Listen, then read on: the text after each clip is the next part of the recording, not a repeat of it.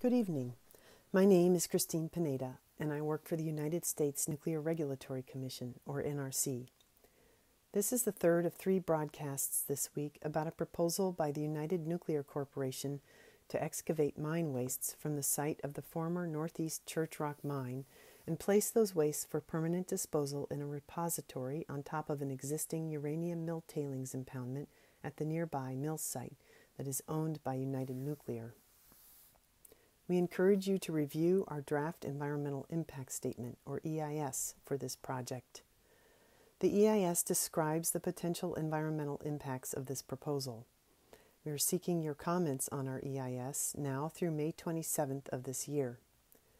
During this evening's broadcast, we'll answer many of the questions we have heard from the public and the local community over the last few months. Some of these questions relate to the NRC's draft EIS or to our safety review, and others pertain to areas that fall under the authority of the United States Environmental Protection Agency, or US EPA. At the end of this broadcast, we'll let you know how you can comment on the draft EIS. The first set of questions relates to the US EPA's actions and authority. First question is, can the Northeast Church Rock mine waste be moved far away? The answer to this question is not simple and requires some explanation. First, the NRC does not have the authority to determine how to manage the mine waste beyond deciding whether United Nuclear's request to place that waste on the mill site can be done safely. The US EPA is the agency who has the responsibility to determine how the mine site should be cleaned up and what should be done with the waste. The EPA made its decision after several years of evaluation, investigation, public input, and consultation with stakeholders, including the Navajo Nation. After becoming involved in the mine site cleanup in 2005 in response to a request by the Navajo Nation, the EPA conducted investigations and collected data to evaluate possible alternatives for the cleanup. In 2009, the EPA presented 5 alternatives, including moving the waste far away, for managing the waste in a report called an Engineering Evaluation and Cost Analysis. This report evaluated the 5 alternatives using 3 criteria: effectiveness, implementability, and cost. The report describes the elements of these criteria and explains how EPA applied them in looking at the 5 alternatives. After considering the results of multiple investigations, in 2011, the EPA presented its decision to move the mine waste to the mill site, stating that this cleanup plan would address human health and environmental risks, while also being safe to implement and cost-effective. This plan also would remove the waste from tribal trust lands. This approach would also involve separating and shipping the mine waste that contains higher concentrations of radioactivity to an EPA-approved disposal or reprocessing facility. The next question is, where are the responses to comments the local communities provided to the US EPA during the public comment period before the EPA made its decision to move the mine waste to the mill site? The US EPA held public comment periods for its 2011 and 2013 decisions related to how the mine waste should be managed. The 2011 document is called the Action Memorandum and applies to the mine site. The 2013 document is the Record of Decision for the mill site. Both of these decision documents contain sections called responsiveness summaries, in which the US EPA summarizes and responds to comments that were made by the public. This document is located on the EPA's Northeast Church Rock website under Records of Decision. You can also contact us and we'll assist you in obtaining these documents. We'll let you know how to contact us at the end of this broadcast. Next question is shipping all the mine waste to another location considered as an alternative in the NRC's draft EIS? Yes, in part. This is because the NRC would not have a role in any disposal alternative that does not involve an NRC-regulated facility. The EIS takes account of this possibility in its no-action alternative, which is described in Section 2.2.2 of the draft EIS. In the draft EIS, no action means that the NRC would deny United Nuclear's request to place the mine waste on the mill site. The EIS assumes in this case that the mine waste would need to stay in place on the mine site for at least another 10 years while the EPA determines what should be done with the waste. The draft EIS assumes that after this time, the waste would be capped and placed or disposed of at a site other than the United Nuclear mill site. But the draft EIS does not speculate about where the waste would go. The next question is, why can't the residents of the Redwater Pond Road community move to the standing Black Tree Mesa? Housing options for the residents of the Redwater Pond Road community are beyond the NRC's regulatory authority. The US EPA has the lead for the voluntary alternative housing program available to the members of the Redwater Pond Road community who would be affected by this project. The EPA has stated that there are significant barriers to providing housing on the standing Black Tree Mesa related to providing decent, safe, and sanitary housing. To provide housing, the EPA needs to ensure the housing meets the federal standards for decent, safe, and sanitary conditions. After looking into this option, the EPA determined that providing water, power, and road access to the mesa would be highly challenging. In addition, the Navajo Tribal Utility Authority has stated that bringing water to the mesa is not feasible. Approvals from other branches of the Navajo Nation government would be required as well, and these processes would be complex. These actions would likely require several years to complete and would not allow for people to move before the cleanup begins in 2023. The next set of questions pertains to the mill site and the impoundment and the proposed repository for the mine waste. How much mine waste would be moved to the mill site?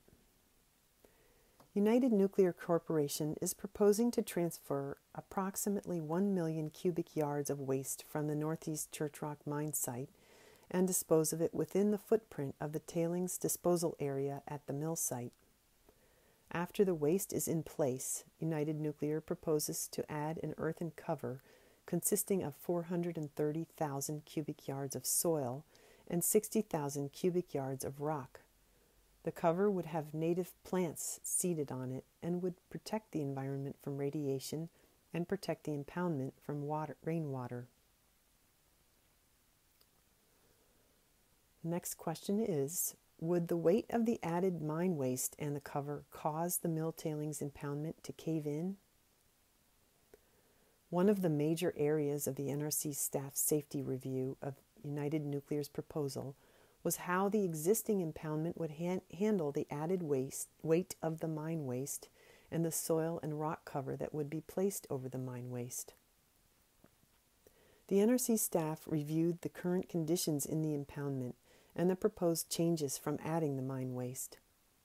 We evaluated the characteristics of the mill tailings, the amount of water present in the tailings, and how the impoundment cover and slopes affect water movement.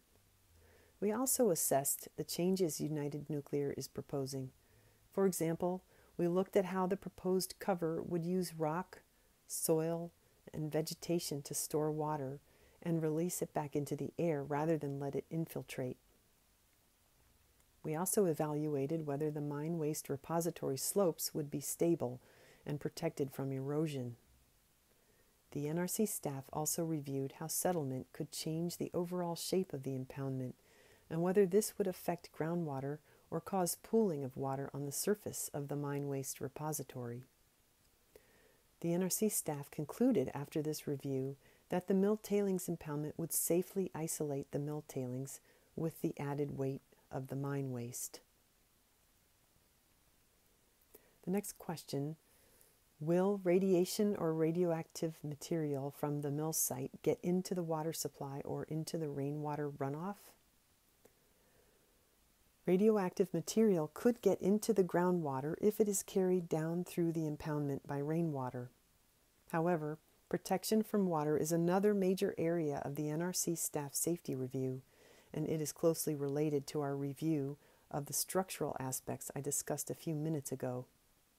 The radon barrier cover on the mill tailings impoundment and a series of channels are designed to divert water away from the tailings so that water does not get into the impoundment.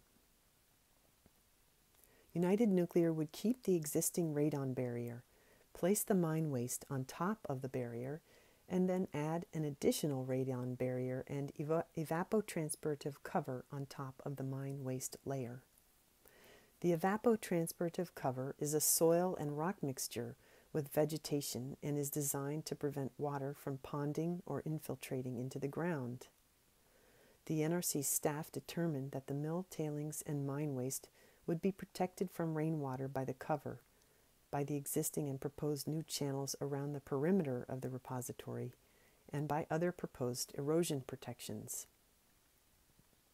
In addition, the NRC staff determined that a minimum 5-year period of observation should be required after the mine waste is in place. This observation period would verify that the drainages at the site would perform as designed during storms. The next question pertains to earthquakes. How would the mill tailings impoundment and the proposed mine waste repository be affected by a major disaster such as an earthquake? The NRC staff reviewed a robust range of natural hazards in evaluating the safety of the proposed repository, including the impact of earthquakes.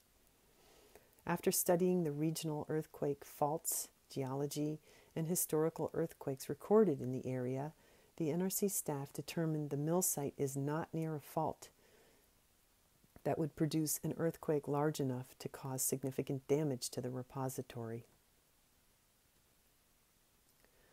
The next question relates to mine waste. What will be done with the highest concentration waste from this mine site?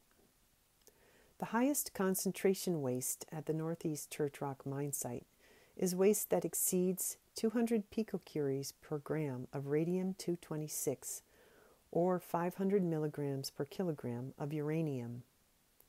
4 areas on the mine site were identified that contain this higher level waste. Before removing other mine wastes, United Nuclear would excavate and remove the highest concentration waste and place it in a designated storage area until it can be shipped off-site. This waste would not be disposed of at the mill site. Instead, United Nuclear has proposed to ship it to a processing facility or to a disposal facility approved by the US EPA. The decision as to which facility the highest concentration waste will go to for disposal will be made when the mine site cleanup begins. Because the highest concentration waste will be handled separately under the authority of the EPA, its disposal is not part of the NRC staff's review for the mill site. Section 2.2 of the draft EIS provides more information about this type of waste. The next set of questions relates to surface water and erosion.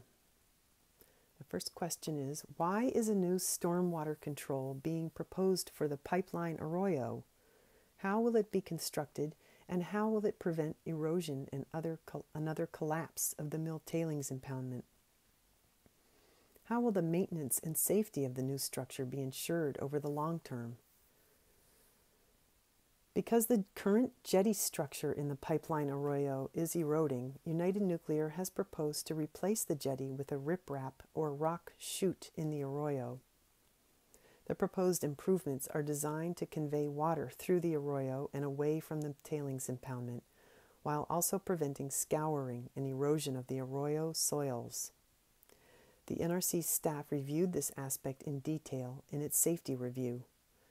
For example, we assessed the potential for erosion and reviewed United Nuclear's proposed erosion control measures. We also reviewed factors such as whether proposed slopes and embankments could resist the maximum anticipated flow of water. We reviewed details of the proposed riprap chute, the use of appropriate rock sizes, shapes, and durability, and the potential for sediments to build up. In addition, the NRC staff determined that a minimum 5-year period of observation should be required after the mine waste is in place. This observation period would verify that the arroyo improvements and drainages at the site would perform as designed during storms. This condition would also require that United Nuclear repair any damage, determine if changes are needed to improve flood and erosion protection, and determine what actions are needed and estimate the costs of those actions before the site is transferred to the Department of Energy, or DOE, for long-term care. The NRC, US EPA, and DOE are working to ensure that the site would be safely maintained under long-term DOE stewardship. We have heard that many people are concerned that there could be another release from the United Nuclear Mill site similar to the 1979 spill. At that time, there were large ponds on site that were filled with liquid tailings, and millions of gallons of these liquid tailings are what were released into the arroyo when the spill occurred. Since there are no longer liquid tailings stored at the mill site, there is no chance that a similar release of that type could occur. As I just noted, the new stormwater controls in the pipeline arroyo are designed to prevent erosion. The NRC is requiring monitoring of the performance of the pipeline arroyo to make sure these controls are working properly. Here are several questions about the evaporation ponds that are currently on the mill site. What is in the 2 evaporation ponds? What protections and signage exists for the ponds? And what is the mist that is sometimes seen over the ponds? The evaporation ponds are being used as part of the ongoing groundwater cleanup activities that the US EPA is overseeing. The groundwater was contaminated by years of wastewater seepage from mill tailings into the groundwater. Groundwater is pumped into these ponds, and there it evaporates, leaving the uranium and other milling contaminants in the lined bottoms. The current groundwater evaporation ponds are different from the historical tailings ponds.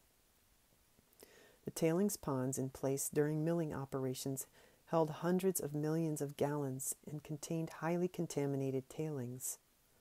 The current groundwater evaporation ponds are very small compared to the old tailings ponds, which have been drained and closed. The water in the evaporation ponds is mostly clean groundwater to keep the pond liners from drying out. A very small amount of water is from the contaminated groundwater because the wells only produce about a half gallon per minute. Once the groundwater corrective action plan is complete and the groundwater has been restored to acceptable limits, the ponds will be closed and capped in place. With respect to protection and signage for the ponds, the perimeter of the mill site is fenced to exclude livestock and prevent grazing. All fencing is posted with no trespassing signs. The ponds are also marked with signs indicating that they are a restricted radiation area. With respect to the mist over the ponds, because the pond water is meant to evaporate, fog or mist above the ponds may be visible from time to time. This is a natural process that occurs when air that is cooler than the water condenses moisture evaporating from the pond surface, and that moisture becomes a fog or mist. The next question relates to the long-term stewardship of the mill site. Who is responsible for managing the mill tailings after the mine waste is moved?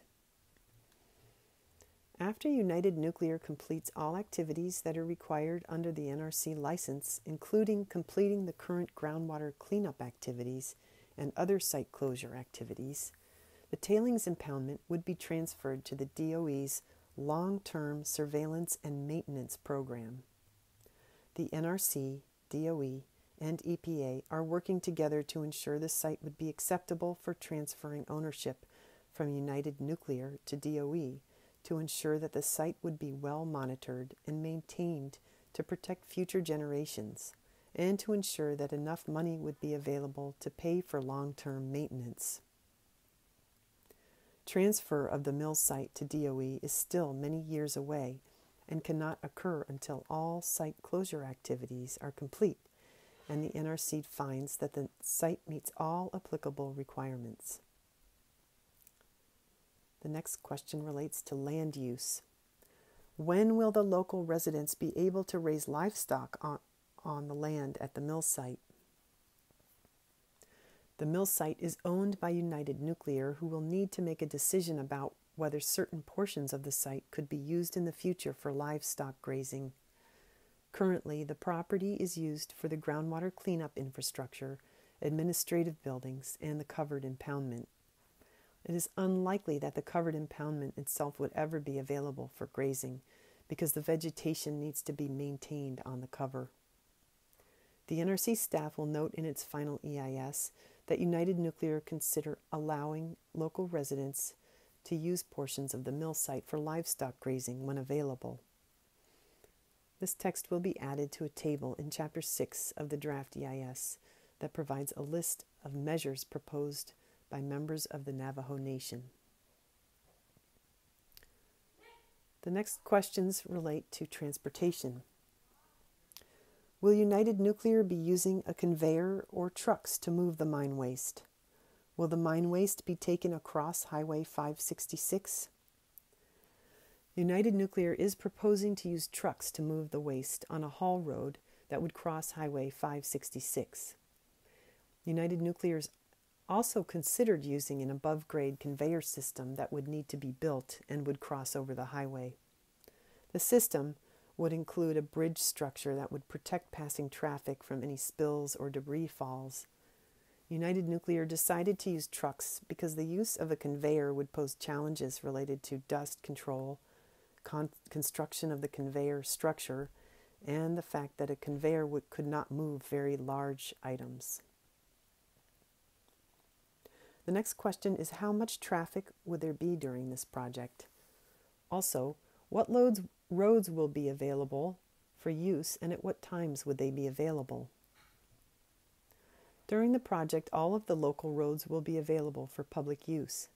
United Nuclear estimated that the daily construction traffic added would include 30 to 40 workers, or approximately 35 vehicles, plus 1 to 5 shipments of supplies, such as materials, equipment, and fuel.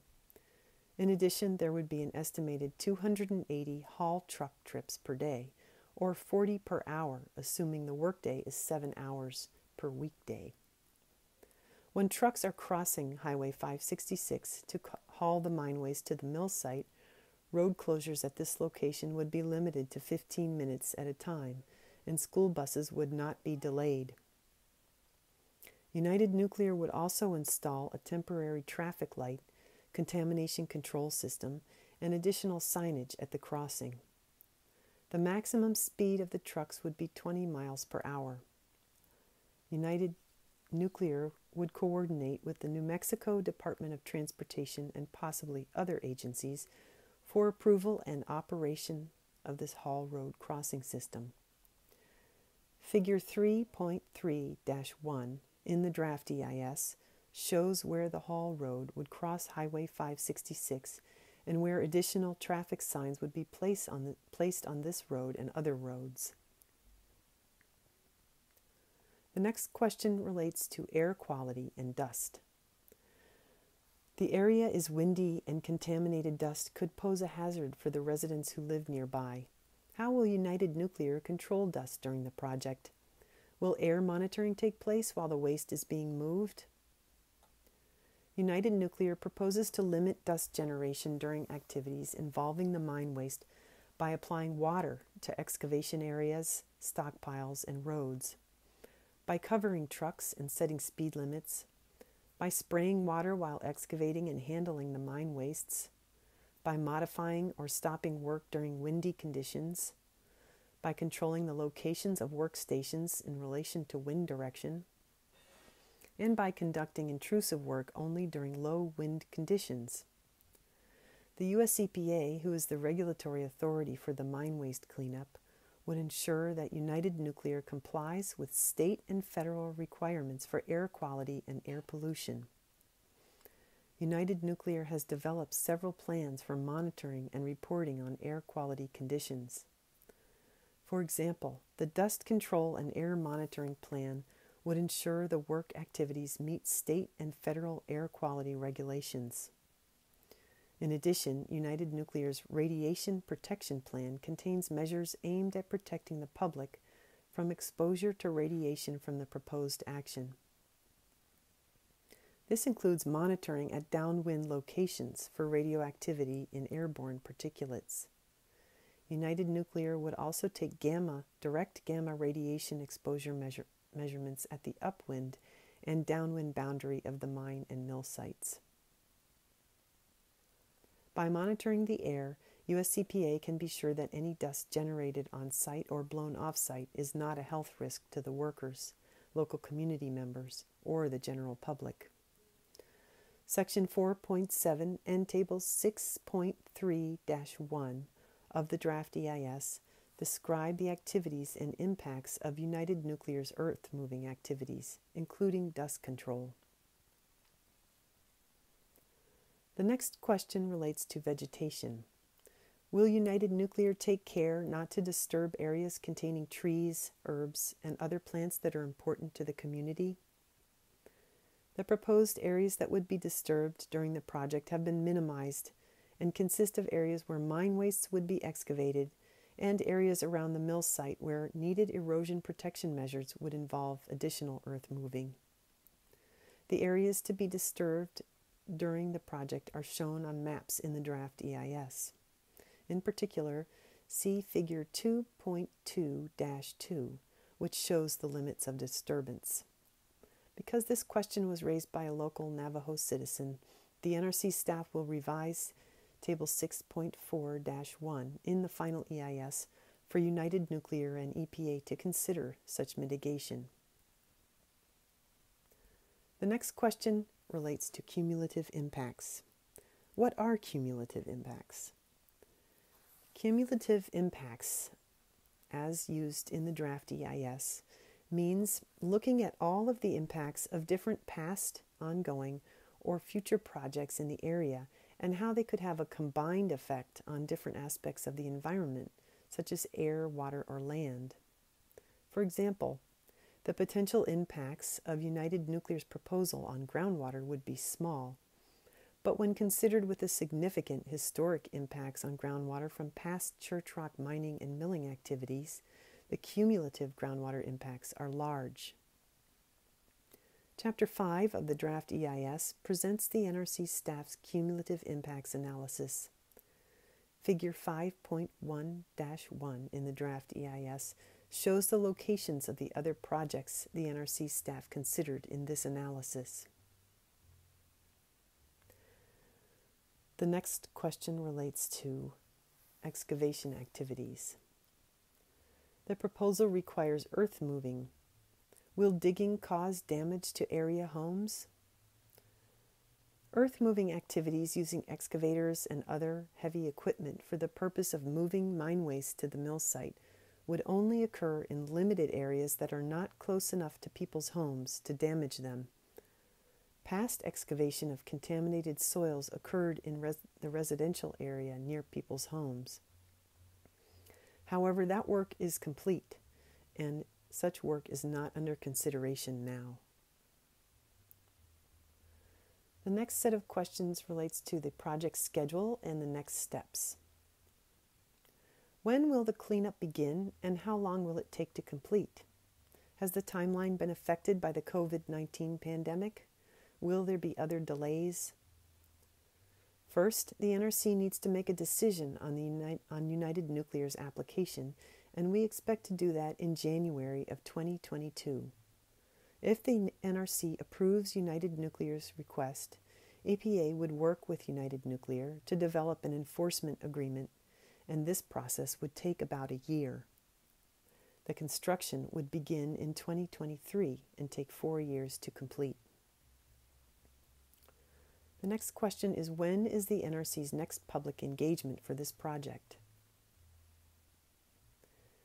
The NRC will host a public webinar to accept public comments on its draft EIS on April 29th from 6 to 9 p.m. Mountain Time.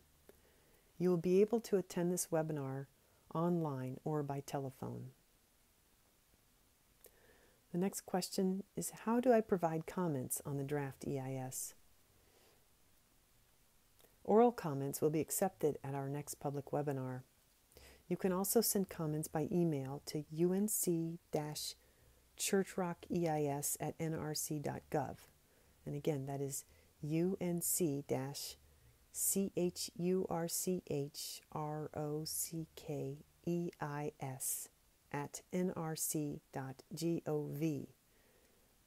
and by phone at 888-672-3425. That's a toll-free number, and again, it's 888-672-3425. If you want to send comments by mail, send them to the NRC at this address: Office of Administration, Mail Stop TWFN-7-A60M. And again, that's TWFN-7-A60M. U.S. Nuclear Regulatory Commission, Washington, D.C., 20555-0001. To the attention of Program Management Announcements and Editing staff. The next question is, whom do I contact if I have questions regarding the NRC's review?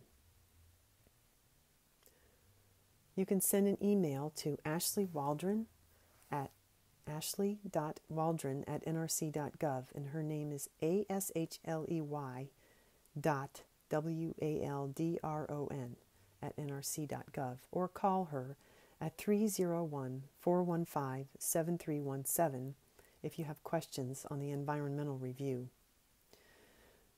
If you have questions on the safety review, you can email Jim Smith at james.smith@nrc.gov, or call him at 301-415-6103 for questions on the safety review.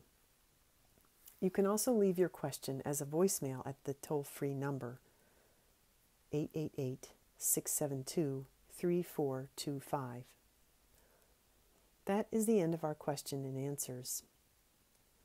Our public comment period for the draft EIS closes on May 27th, 2021. You can find the draft EIS and the safety report on our website. The quickest way to get there is to go to the main page at www.nrc.gov. Type United Nuclear Corporation into the main search bar, and then look for the search result that says Draft EIS Public Comment and Meetings. On this webpage, we will soon add the audio recordings and written scripts of these broadcasts. Later, we will also present these broadcasts in Navajo, and those recordings and scripts will also be made available on our website at that time. Thank you and good night.